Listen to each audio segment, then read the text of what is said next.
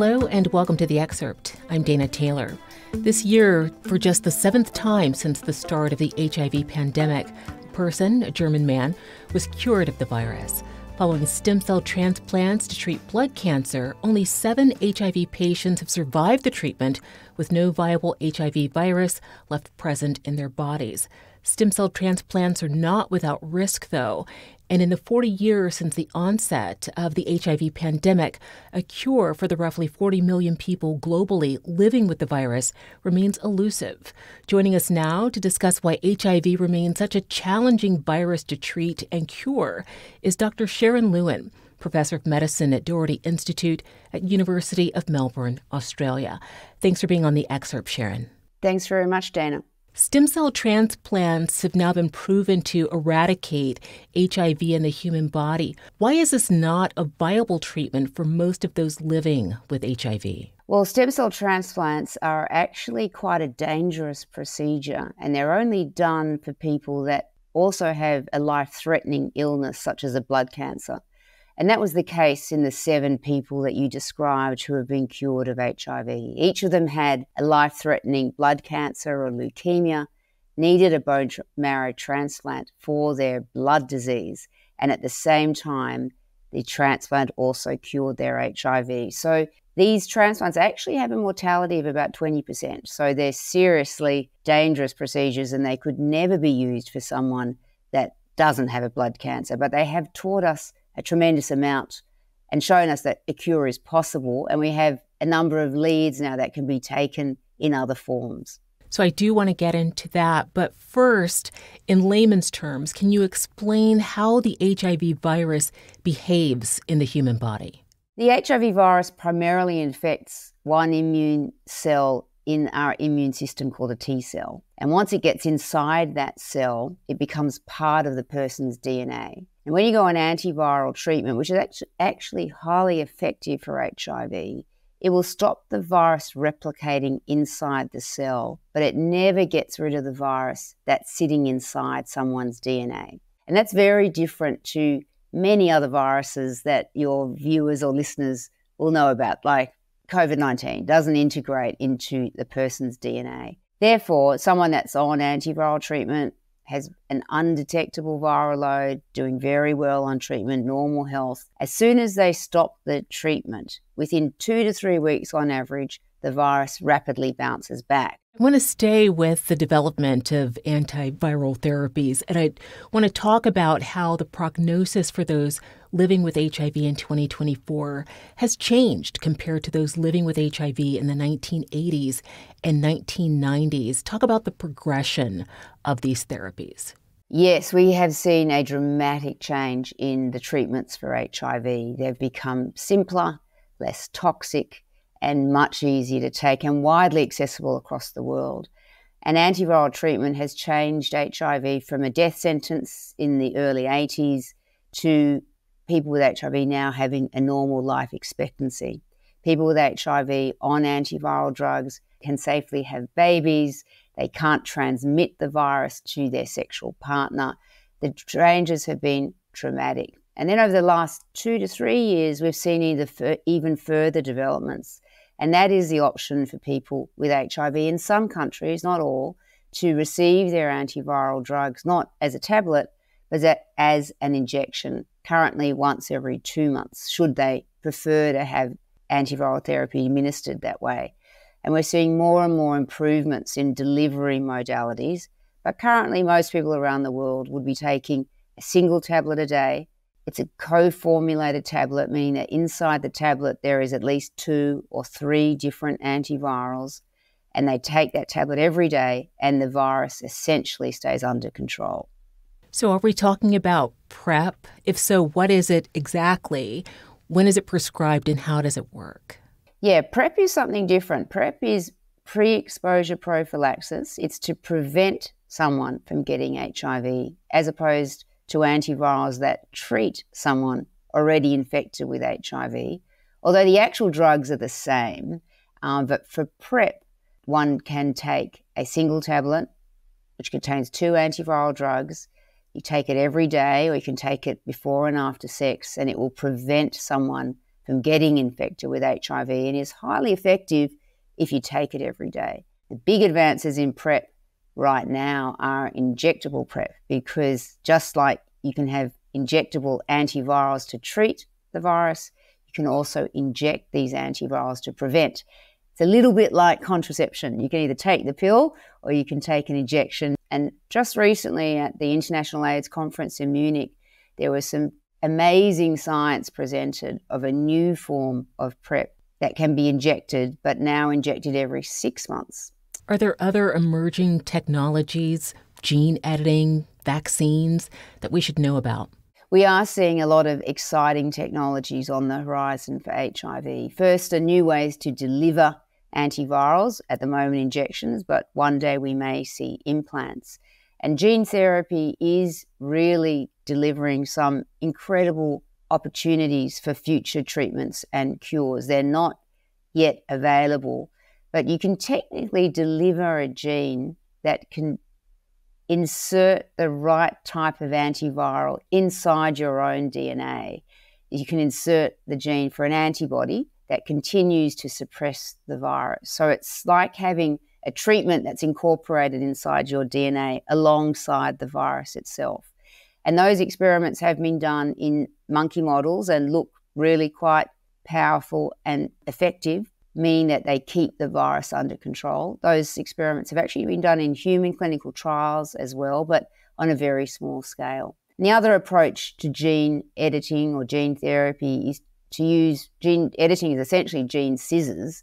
And so you can deliver gene scissors to target the virus itself that's integrated in a person's DNA to disable it. And those clinical trials of that form of gene therapy are currently underway in the US. In terms of new infection rates, where's your greatest area of concern? Most places around the world are doing really well with regard to new HIV infections, and overall new HIV infections are decreasing. However, that's an average across the world, and some places have got alarming rates of increases of new infections. The places we really worry about are in Eastern Europe and Central Asia, particularly Russia, that's seeing new HIV infections, the Middle East and North Africa, and some countries in Asia, Pakistan and the Philippines are two examples where HIV infections are increasing. Now, you might ask, why are they increasing in some countries and decreasing in many others? In the countries where HIV infections are increasing, this is mainly occurring in countries that have discriminatory laws against people at risk of HIV.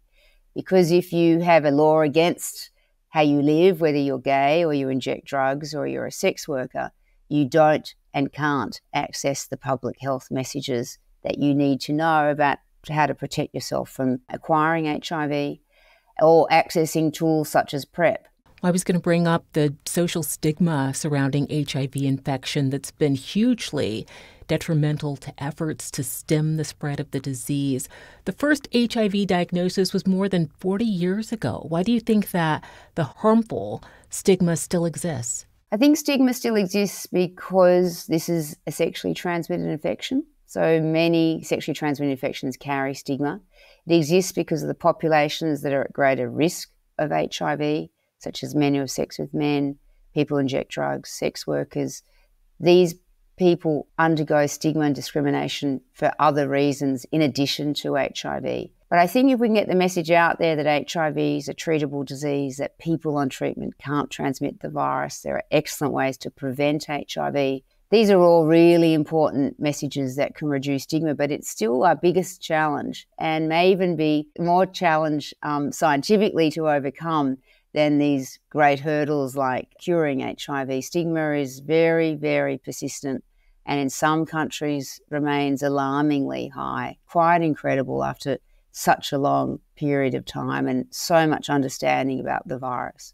According to UNAIDS, in 2023, there were roughly 40 million people globally living with HIV, and approximately 1.3 million people became newly infected that year. What important lessons has the medical community learned from the battle against HIV infection? Well, the medical community have learnt the wonders of science, of what science can deliver, which was antiviral therapy. But in order to really make a big impact at a population level and to affect the numbers that you just quoted, you need more than science. You need an engaged community. You need a government that can demonstrate leadership. You need to eliminate stigma and discrimination. You need to eliminate discriminatory laws that worsen public health, don't benefit public health. HIV is preventable. What do you see as the best tool in the fight against infection? I think the best tool to prevent new infections is education of communities at risk, access to biomedical prevention strategies, as we discussed, PrEP, oral or injectable, finding, testing, treating people with HIV because it reduces the amount of virus that can be transmitted. One tool we don't have yet is a vaccine, and there's a lot of debate about whether we even still need an HIV vaccine given all these other tools we now have to prevent infections. But vaccines by far and away are the cheapest and most effective way to prevent new infections in every other infectious disease. An HIV vaccine is a lot harder, unfortunately, to develop than what we witnessed in COVID. I still remain optimistic that we'll get there, but the science is going to be tough. What can the long battle against HIV teach us about addressing public health and future pandemics? The HIV very, very much laid the groundwork for some of the great successes we had in COVID. Firstly, investment in science is really number one. Science can deliver effective diagnostics, effective treatments, and effective vaccines. And that requires deep, deep investment in understanding every aspect of the virus you're dealing with. An investment in one virus often will pay off in approaches to tackling other viruses, which is exactly what we saw in COVID. All that investment in HIV treatments and diagnostics and the attempt to get a vaccine, a lot of that science was used to accelerate our progress with COVID. But as we learnt with HIV and also with COVID, that scientific tools are not enough. You need an engaged community.